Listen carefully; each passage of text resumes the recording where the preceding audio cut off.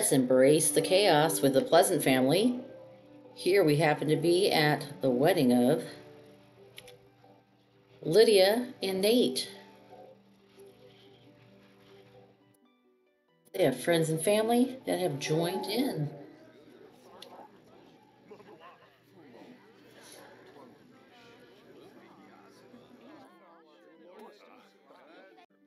And what do we have here?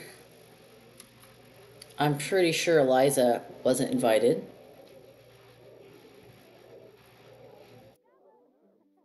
She's just busy spying on the happy new couple.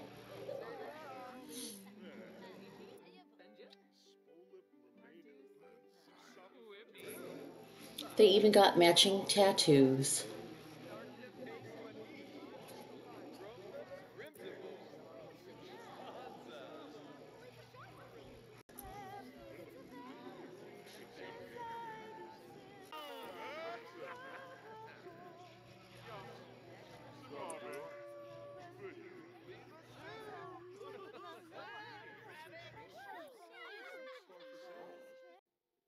And here we have downstairs is Daniel and Eliza.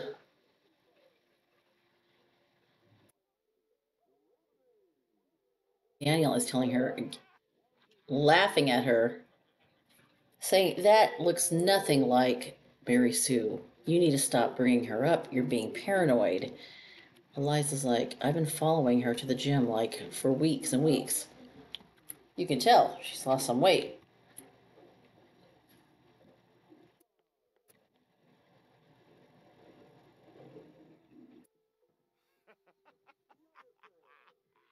Eliza feels mocked because Daniel's just laughing at her. Because I looked at her, that looks nothing like her. Mary Sue would definitely never wear anything like that. She would never have tattoos or piercings. It's a joke. You're being ridiculous. And the party has moved downstairs. It's also a new year. Everyone's celebrating except for Eliza. She's so worried that it's Mary Sue. As you can tell, Daniel doesn't care.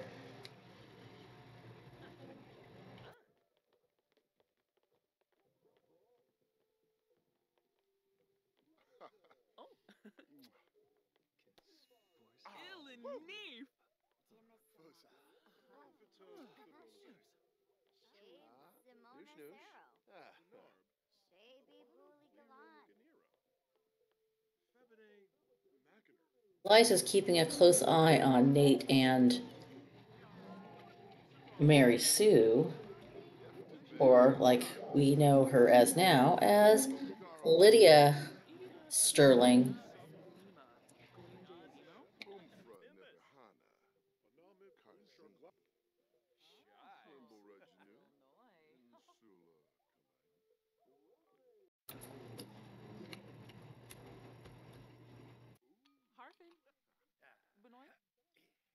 We can see that Eliza is just watching her, stalking the couple. Oh, and her ex husband, Bob Pancakes, is here. She doesn't like that one bit. She doesn't like that Bob is talking to this look-alike.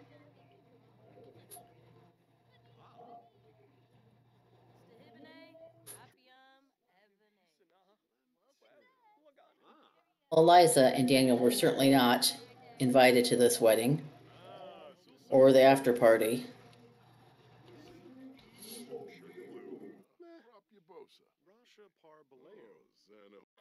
Eliza comes back in because she forgot her glasses.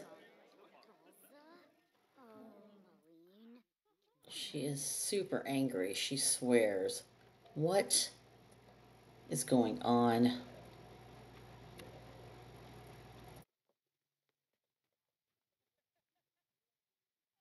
She steps outside to cool off. She wants to know what Bob is doing and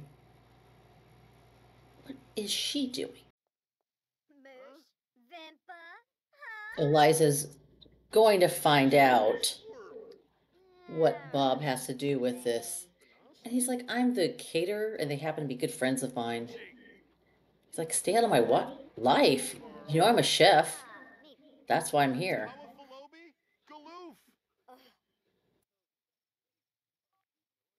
Like, I don't know very much. I don't know a lot about Lydia, but it's definitely not Daniel's ex-wife. So he says, can't you just stay away from me? You look awful, by the way. It's like, I understand you had an awful couple years, but you're just a bitter old woman. And she's like, old woman? I am not an old woman. He's like, yes, you are. Don't come harassing me, and do not harass my friends.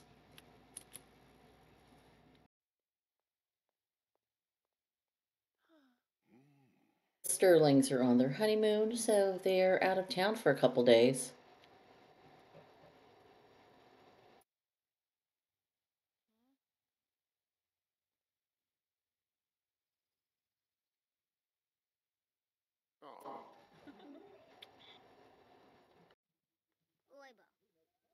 Daniel welcomes Eliza home, but he's like, why are you home early? She's like, I just can't focus on about work.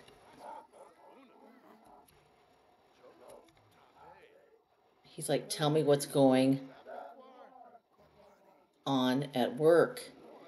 She's like, she just cannot get that out of her head, what they talked about. You know.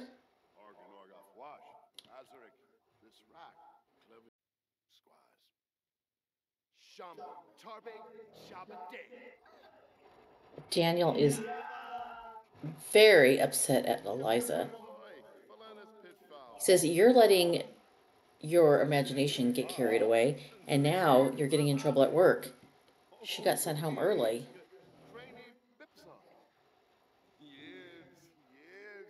Oh my goodness, she just can't sit still either.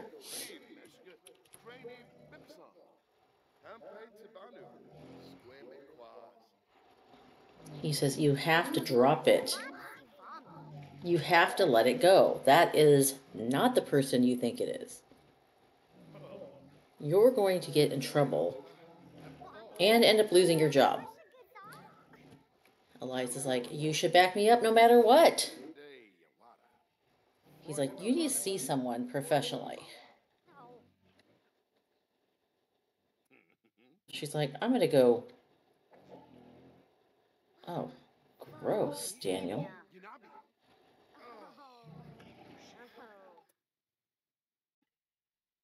So Eliza takes it upon herself to go visit the Sterling household.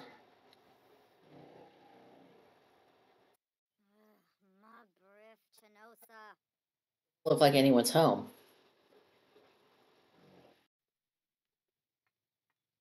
Looks like there's a car in the driveway. She's just gonna check the plates and run them.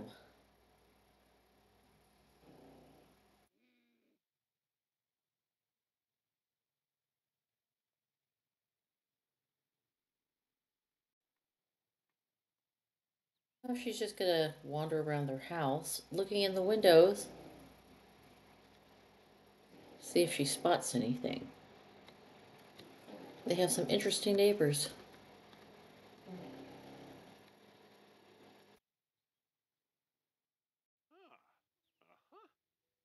Besides, he's gonna go talk to Daniel and see if he can figure out what is going on with Eliza. Now, he's not really too concerned.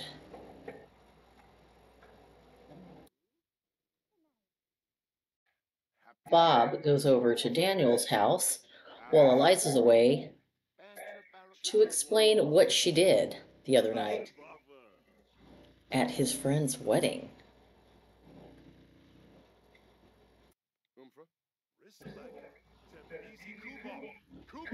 He's like, she's gone too far, you know. Bob let him know his concerns and said, if you recall, she tried to say I did something to her, like hit her in a basement or something. She's very paranoid. You need to have her committed or something. He's like, I am not going to do that to her, but I will talk to her.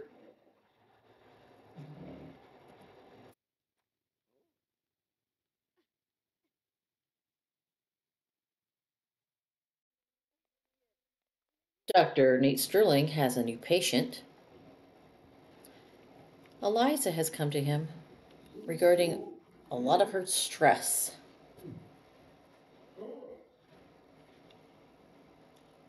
So he's getting all her information in. So he's giving her some medical advice. And he says, it seems like you're under a lot of stress.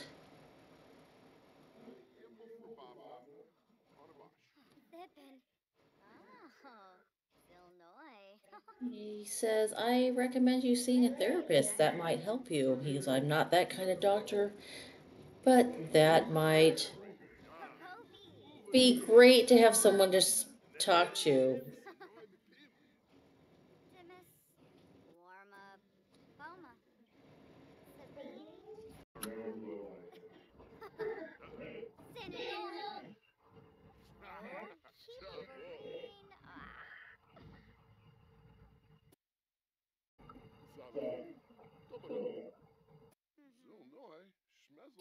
Telling her, you don't need to go around cleaning everything.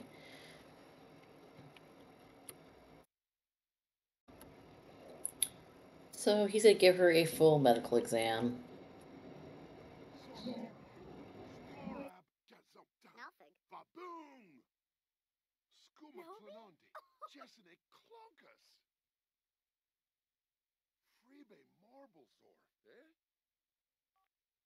I said, you do not have any shame. He says, you really don't have to be totally nude.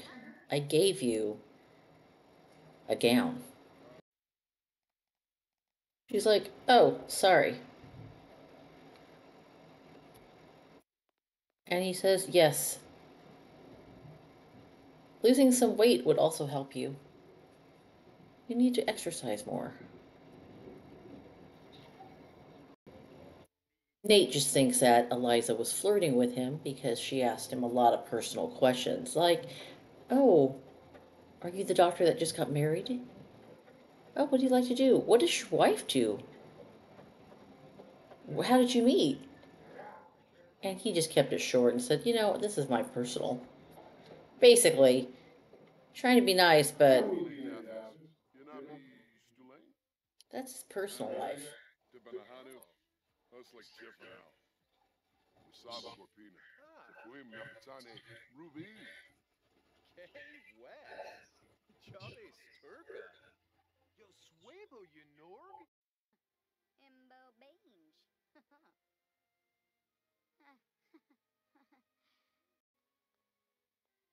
All right, look who's here for lunch. And Eliza's just leaving, maybe? I don't know what she's doing now. She can't still be stalking them, can she?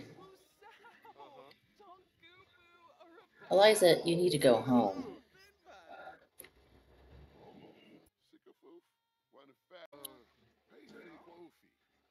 Nate said, I invited you over because I wanted to take you to lunch.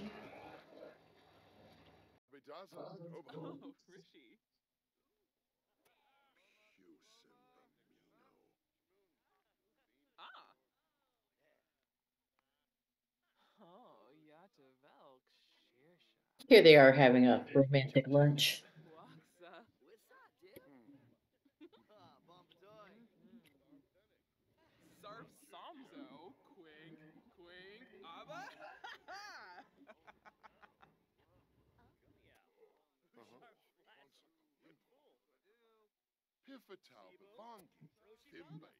But look what we have going on over here.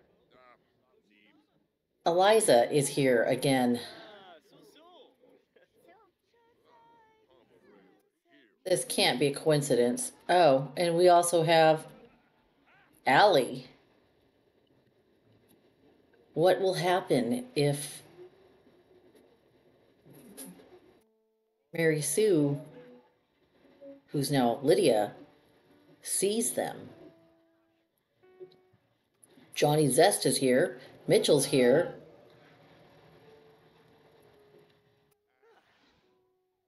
Everyone's at this restaurant for lunch.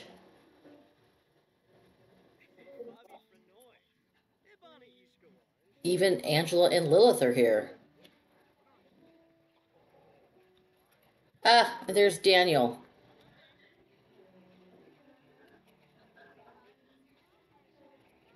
Let's hope that everyone can stay on their own side of the restaurant. Eliza is just stalking them, pretty much just following them.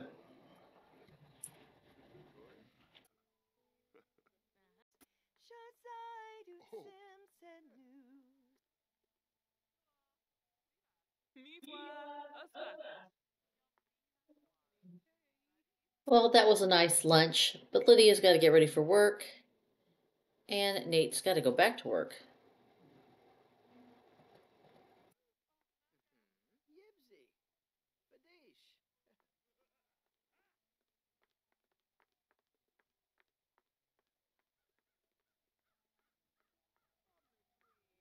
And Eliza's just standing there gawking at them. Could she be any more obvious?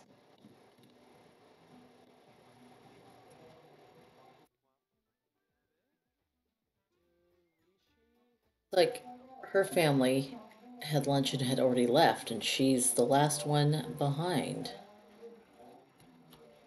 No one else recognized her or said anything.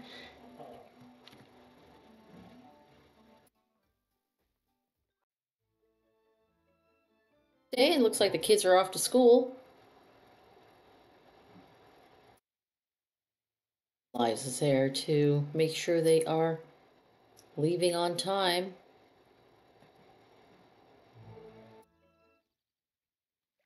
Daniel's just hanging out.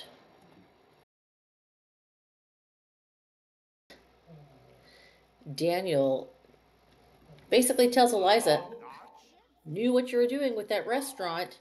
You knew that woman would be there and her husband. How dare you bring our kids and family there to check on them? You think she looks so much like Mary Sue and have no idea how Allie would take it, or my other daughters.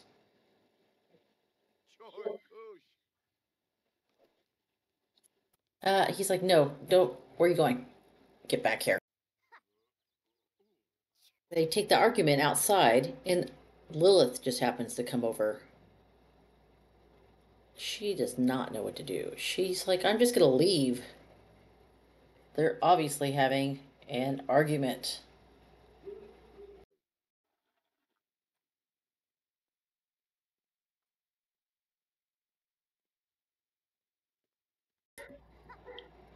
Daniel says, you need to move out.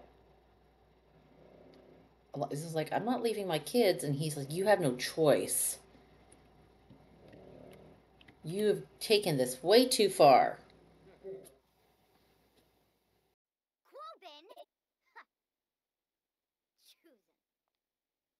Eliza is super angry. Daniel has kicked her out of the house and told her to get it together, or everyone's going to find out what we did.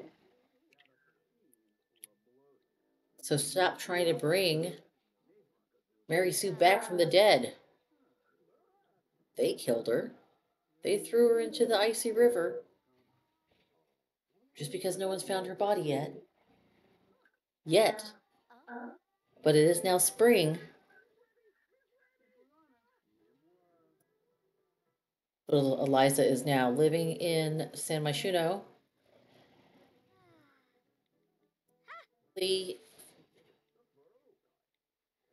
Things will go better for her, and maybe her and Daniel will reconcile and move back in. The kids are going to have lots of questions. So tune in Friday to find out if Eliza snaps Mary Sue out of her amnesia and causes more trouble for herself.